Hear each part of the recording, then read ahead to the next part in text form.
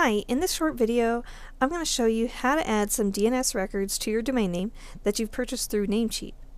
Now, the reason you may need to do this is if your website is hosted on a different server than your email hosting, or you have some other special circumstances where you just want to point the domain name to a particular IP address, which will be wherever your website files are hosted.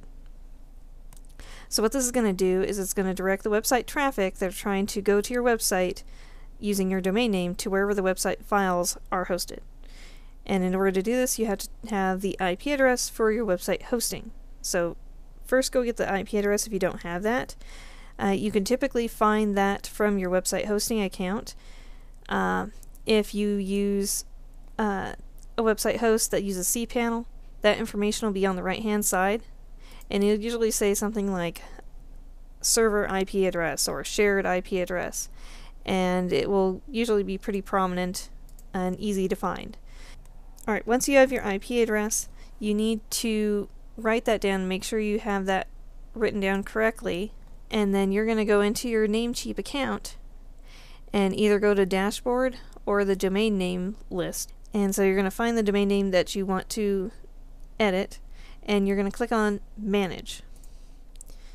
The Manage button is on the right hand side, and then once you click that, you're going to see some basic information about your domain name. But what we need to go into is the Advanced DNS settings in order to do this. So we click on Advanced, and then you may see some records that already exist for your domain name. And in this case, I just have a parking page record, and I don't need that, so we're going to go ahead and delete that. But whatever the case is, it'll depend on your domain name and your particular situation, so don't necessarily delete the records. You may make your website inaccessible and mess up your email and all kinds of things, so just be very careful when you're editing these settings. The first thing we need to do is add a new record. And so we click on Add New Record here, and then we're going to click on an A record.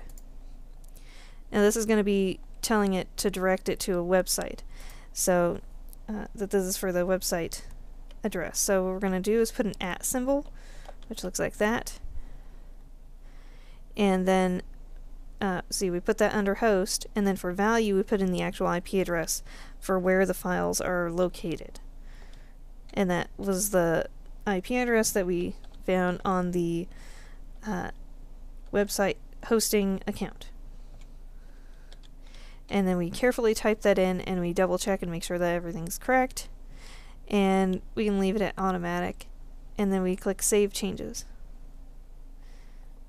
Alright, so now we've added one record. We need to add a second one, so if someone types in www.domain, whatever the domain name is, it'll still go to it. So we're going to click on Add New Record, and then we're going to go to CNAME record and click on that. Under host, we're going to add www, and then we're going to put in the domain name here.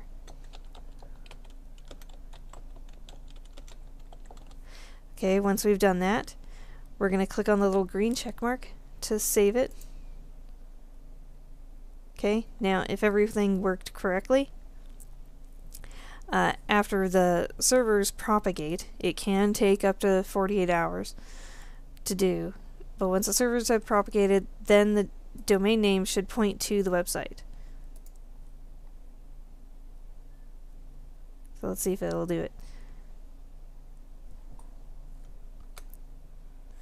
Now in some cases, after you've made the changes and you don't see them, don't see your website popping up, it's possible that there may be a mistake in your IP address, or there's a conflicting record that is causing a problem. So if you have another A record and it has the @ symbol, you'll have to delete it and keep the one that has the right IP address in it.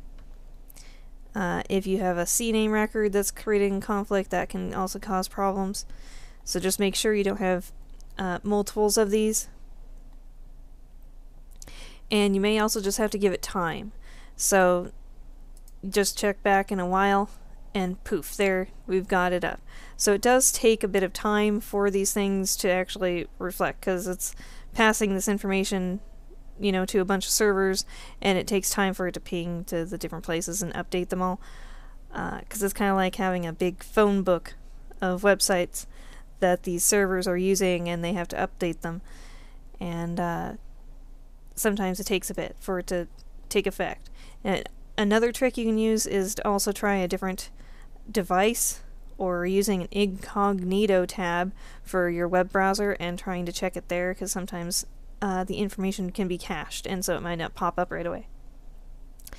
And so that's how you add some DNS records to just point the domain name to go to some website files that you have hosted somewhere.